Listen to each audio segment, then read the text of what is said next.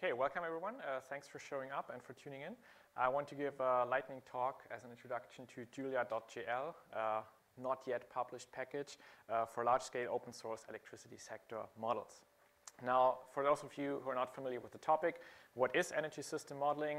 Wikipedia tells us it's the process of building computer models of energy systems in order to analyze them. And so this is pretty much what we do and what we want to achieve with this package.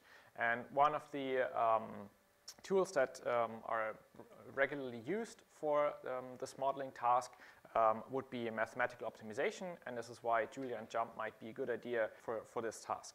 Now, energy system modeling can happen on any scope, from basically global to a local scale. We're focusing on the electricity part of this, so only the electricity system in it.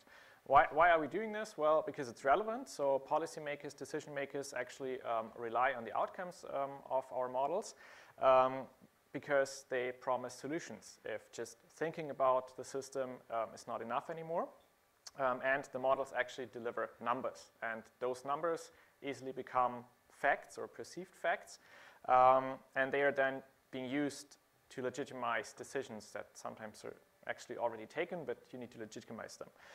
The problem here is that oftentimes those modeling tasks are not really transparent. So it's closed source. It's not really clear what's happening inside of those models under the hood.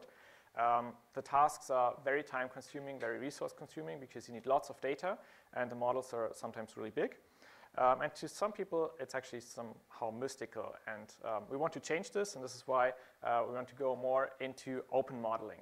Now, why do we need open modeling? There's actually a paper by Stefan Fenninger and others, and they argue that there are four important topics why you should be open in your models and in your data. So one of it is improved quality. Obviously, if others can check what's happening inside your model, they can validate and they can replicate, and they could also find out how your assumptions actually affect your outcomes. There will be more effective collaboration between science and policy, and there will be increased productivity because in a non-open way, you always have to recreate your own data, you have to recreate your own models, so everyone who's starting his or her PhD in the topic, in the field, will do the same thing over and over again. So being open means others can reuse the stuff and therefore be more productive. And obviously, there will be a profound relevance to societal debates. I want to add one point here. It's future-proof teaching. So we actually use those models in some of our courses. And if we just use proprietary software to model, then the students can only use it in the course. And once they don't have a license anymore, it's not so useful for them. So this is why with Julia.jl, we want to move to what we call a 5D open approach, so 5 dimensions. That is, the model code has to be open source. It's already the case for our models. But we also want to use an open source modeling language. We want to prove that it's possible to use open source solvers as well. And we obviously only want to work with open data and not some data that comes from companies that others can't use, at least not legally. And all the outcomes, at least we want to publish in open access journals so that people don't have to pay for the outcomes. Now, we already, as I said, have an open source model, so you can download the code for this model. This is an electricity market model for Germany. It's called ELMOD, so electricity market model. And it's just a linear program. So it's not very complex in terms of what's happening under the hood here. It's written in GAMS, so you actually need the software GAMS, you need a license because already a very small number of variables is enough so that you can't use GAMS anymore without a license. The whole model can calculate 1 year, so 8,760 hours of power plant dispatch. It has a block-sharp representation of the conventional power plant portfolio that we have in Germany. It has pump storage power plants implemented. It has a nodal energy balance, and it actually has the whole transmission grid of Germany implemented. And it uses the so-called DC load flow approach, so it's actually a linear power flow approximation in order to calculate nodal energy balances.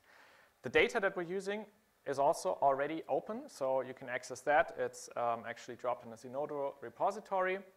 It consists of load data, cross-border flows, conventional generation capacities, actually more than 700 power plant blocks, renewable generation and availabilities, CO2 prices, fuel prices, and the full German transmission network, which consists, in our case, of 450 nodes and more than 700 lines, and even more circuits than that.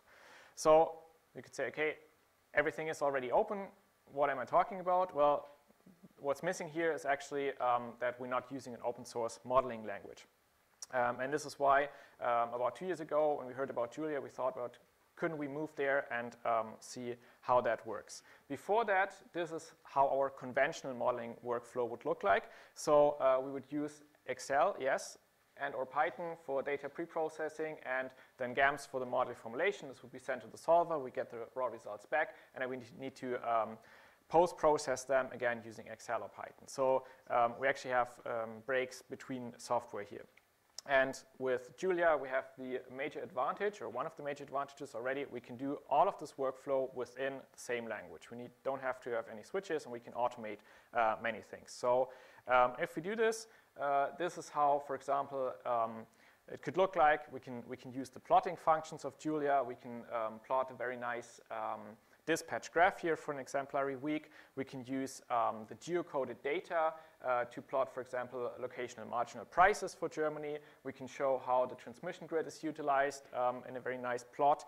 And so those are already many advantages that we can use in Julia. If we look at the model, it consists of a little bit more than 600,000 equations, 4.2 million single variables for each week of the year.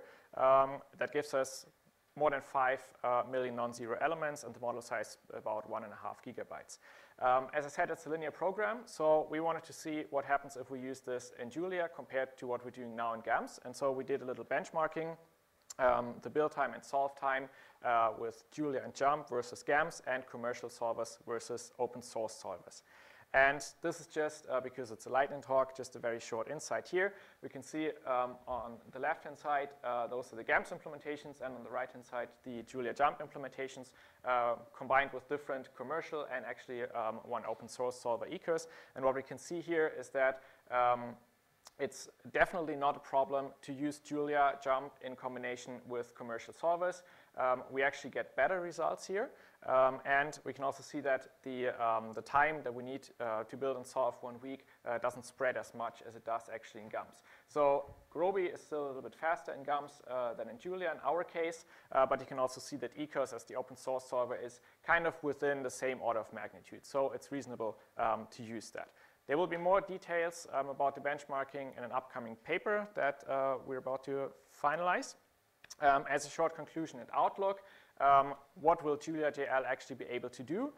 There will be some kind of generic data structure, so it will be clear how your data needs to be prepared in order to throw it at the package. We hope that we can somehow standardize this also for other applications. It will be able to do the least cost simple dispatch as an LP that I've just shown here.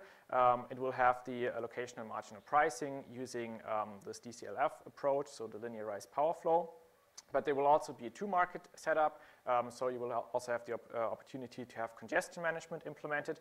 There will be a unit commitment, so that's the mixed integer formulation of the problem here, so ramping constraints and so on for the conventional power plants, minimum on and off time and so on. The heat sector will be integrated, so combined heat and power plants as well as others. And we want to have a parallelization with rolling horizons. So right now, the weeks are actually just separate slices. In the future work that we are already planning is that we want to have a documentation in form of a textbook that we can directly use for teaching, and that we actually also hope others will be using. This will obviously be open as well. We might include balancing and reserve markets, and we might also switch an investment model which calculates optimal investments over multi-year periods in the future. So thank you very much for your attention, and stay tuned. Right now the development is still happening in our own GitLab, but we have set up a GitHub page for you to refer to for future reference. Thank you very much.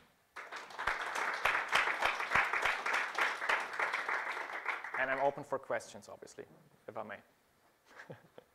Just one question. Okay. Yes. Do you have an explanation for why Groby does less well? Actually, I don't. No, we haven't found out why this is the case. So one thing that we suspect is that maybe the LP files are not exactly the same. So we'll have to check that to find out if this might be a reason, so that the models are not perfectly identical.